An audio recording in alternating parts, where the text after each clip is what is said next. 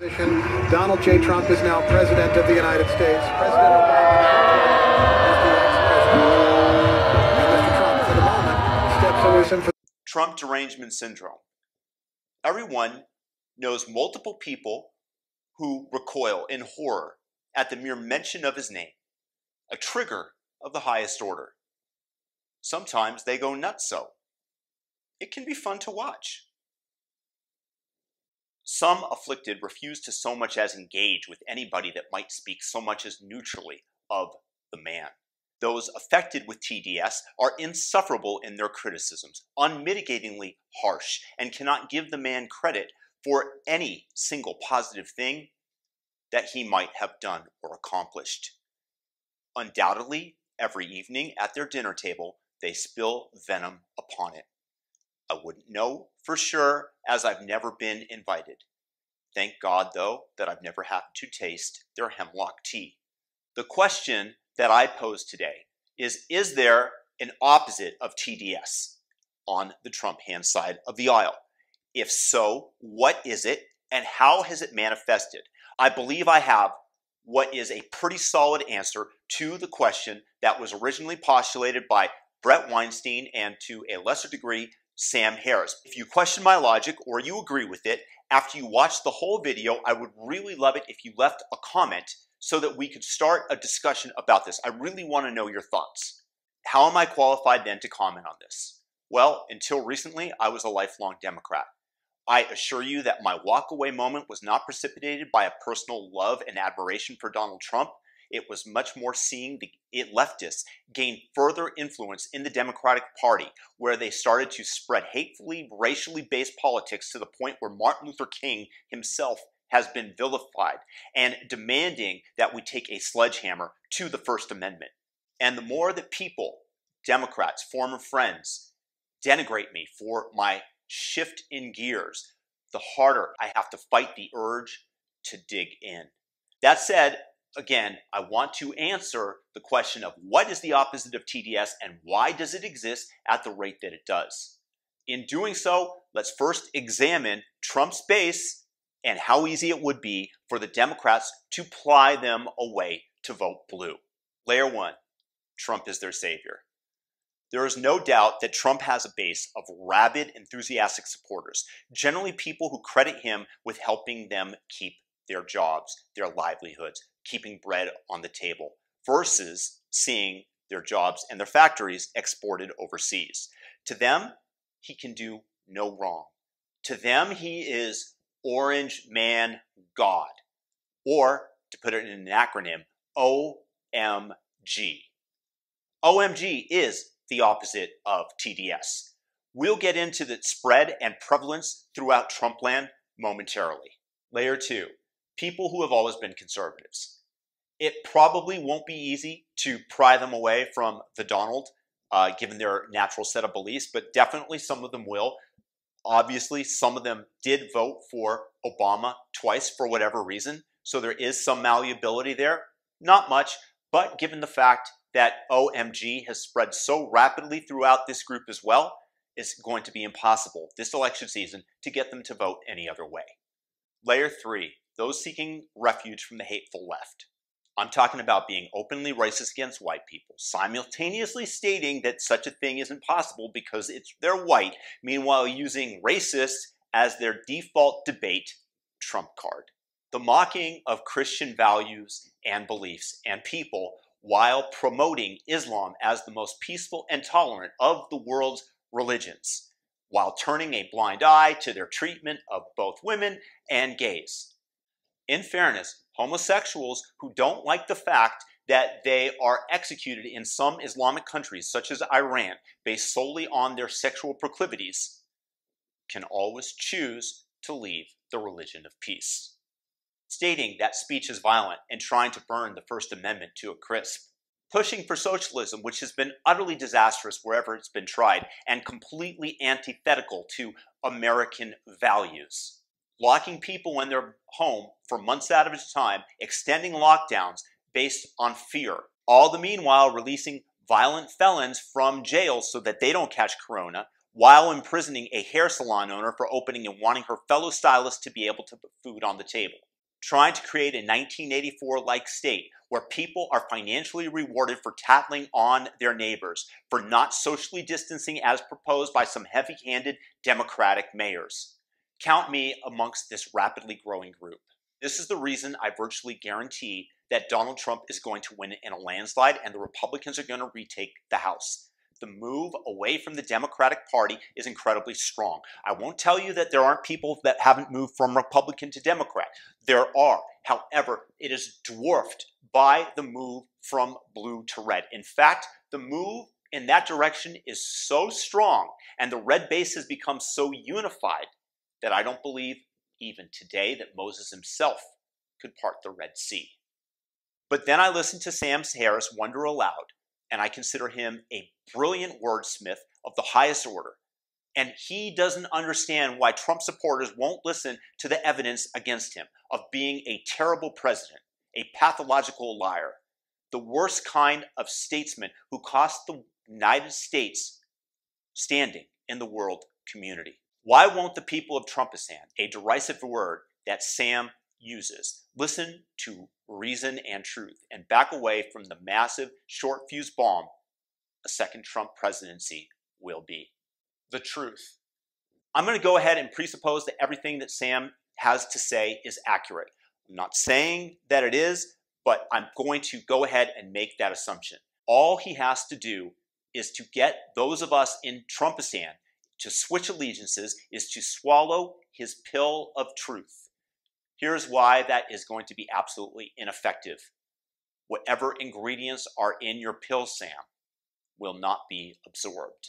You mentioned George W. Bush's comment asking for Americans to unify and Trump's mocking response to him. I totally disapprove of Donald's attitude here. It was unhelpful, unpresidential, and it was polarizing. In no possible way can I defend it. But you know why you'll need a million more of these examples to make a difference? The media. The MSM has completely overplayed its hand in terms of its desire for short-term revenues to generate clicks via sensationalistic headlines and reporting, otherwise known generally as lies. The public has come to see this as merely more cries of wolf every new headline that comes out. Wolf, wolf, wolf. We're not paying attention. The continued attempts to take him down, the false framings, the misquotes, the absolute lies and smear attempts. The problem is the media tried to spread truth about Donald Trump time and time and time again. Lie after lie after lie. CNN, the Washington Post, New York Times, and the Democratic Congress have all been trying to ram down this serum of truth down our throat, down into the throats of Trumpistan. You want us to see the world via your paradigm. Every single time it seems, or at least mostly, that it was a vile lie or a misrepresentation. First, every concerned citizen wants to be fair. We want to listen. There is no such thing yet as an orange man God syndrome. It hasn't taken hold in our system, in our brains. Examples. The Democrats, aided by every single media outlet, not named Fox News, continue to ram down our throats the idea that Donald Trump colluded with the Russians. Adam Schiff says that he has 100% verifiable proof that Donald Trump is a Russian agent, that there was collusion going on. For years, we have to endure the supposed Russia scandal, prime time on every media outlet. Thanks for wasting our time. Thanks for panicking us. Thanks for lying to us. OMG rises. The Washington Post describes the death of Abu al-Baghdadi, the leader of ISIS, a mass murdering organization who wants to enslave the world in their dark vision, who is personally responsible for the death of thousands of people, as an austere religious scholar. OMG rises. Tell us that Brett Kavanaugh is a rapist while propping up stories that were later recanted and putting on the stand a woman who has no corroboration 30 years after the fact and was caught lying about other things. Meanwhile, you tell us that Biden, who has at least some echoes of evidence, needs no investigation. Right, New York Times? Just like the countless articles you wrote regarding Kavanaugh? OMG rises. After Donald Trump's State of the Union, the Washington Post headline, "A discordant appeal for unity." Is that news or opinion? You want me to swallow that? OMG, Orange Man God rises. Donald Trump institutes a travel ban on China. The Democrats call it xenophobic and immediately try to overturn the legislation. Then, when it turns out that Trump was right, they complain he did not go far enough and that he is not worthy of being president. OMG.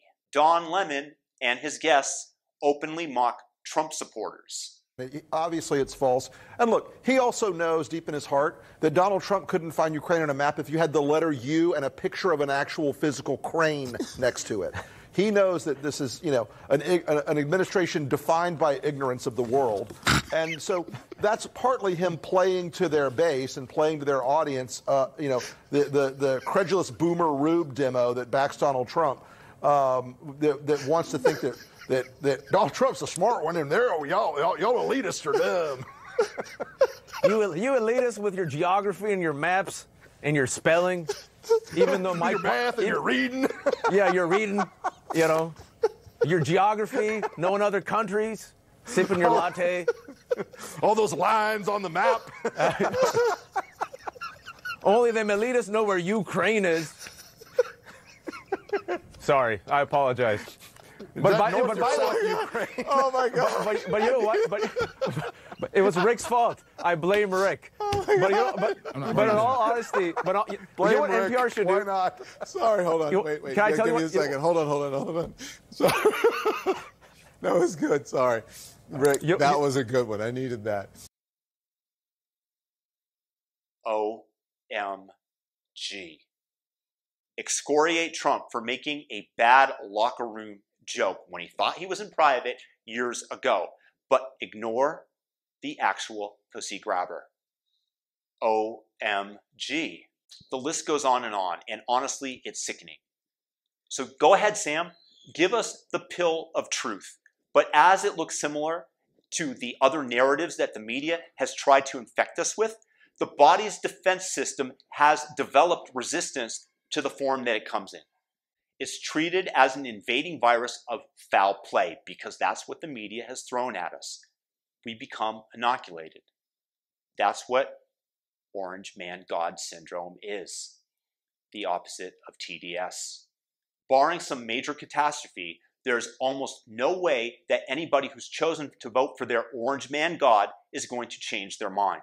And when you liars and peddlers of falsehoods and slanted hateful bias examine the reality, hopefully you'll become aware that you are largely responsible for the continued polarization of America, for the resistance of the population to what might be actual truth, because you've been shoving down emergency truth serum antibiotics down our throats at every single opportunity. You've created Orange Man God Syndrome, where people on the right are simply unwilling to listen. And when you look at yourself in the mirror, Chris Cuomo, Don Lemon, the Washington Post, and everyone at MSNBC, and the reflection looks back upon you, and you have the dawning realization that you are not only responsible for the spread of Orange Man God Syndrome, but also the downfall of the public's trust in journalism. The only thought that I hope goes through your head is, OMG. Peace and blessings to everybody out there. Leave a comment. Let me know your thoughts on the subject. I think it's an interesting one. Let me know if I'm right. Peace and blessings.